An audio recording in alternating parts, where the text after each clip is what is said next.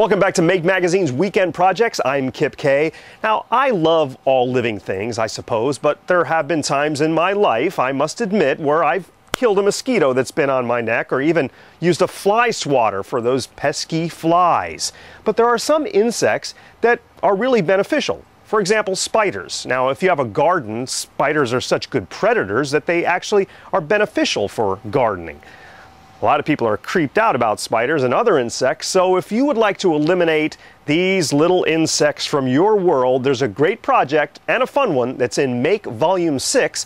It's called the Spider Rifle, and it effectively removes and traps unwanted insects from your world. So let's make it.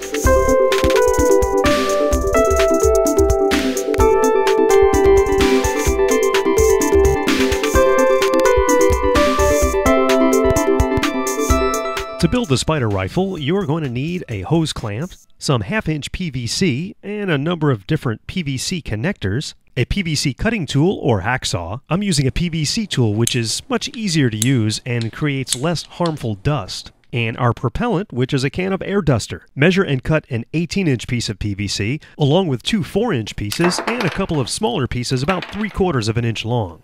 Now out to the shop where we'll take our 1/2-inch T-fitting, and after putting it in a vise, we're going to drill a 3/32 hole right through the center top. The straw for your air duster will go in this hole, so check it and make sure it's a snug fit. Now we're going to vise down a 1/2-inch end cap, and using the same drill bit, drill as many holes as you can in this cap. You can make sure you have good airflow by blowing through the end cap, and this will also clean out any drill bit burrs. To make our valve that fits in the T-fitting, we're going to use some sturdy plastic like the top of a coffee lid.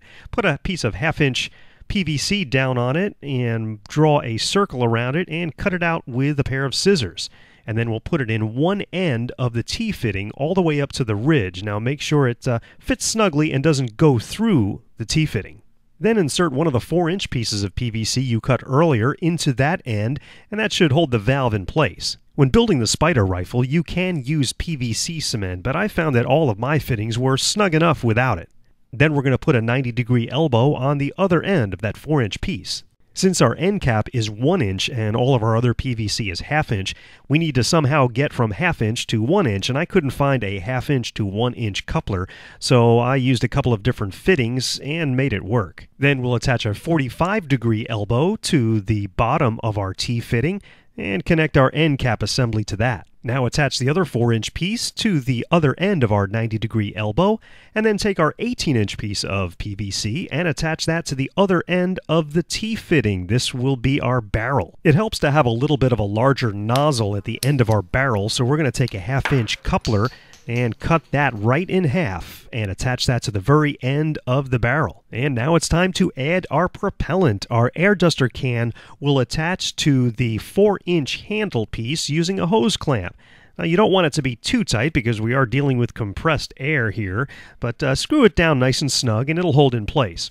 Then put the straw in the air duster nozzle and twist the other end of the straw around and insert it in the hole in the top of our T-fitting. This is what the completed spider rifle should look like. So how does this all work? Well, while shooting compressed air down into our end cap, it draws air through the end of the barrel and will draw anything else with it.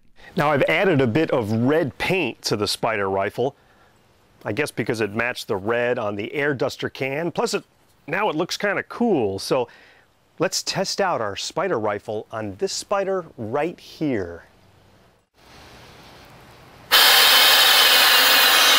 The spider's been sucked up, and now we'll open up our trap, and there he is. So we'll let this little guy go to build another web another day. That's how you make a spider rifle. We'll see you next week with another weekend project.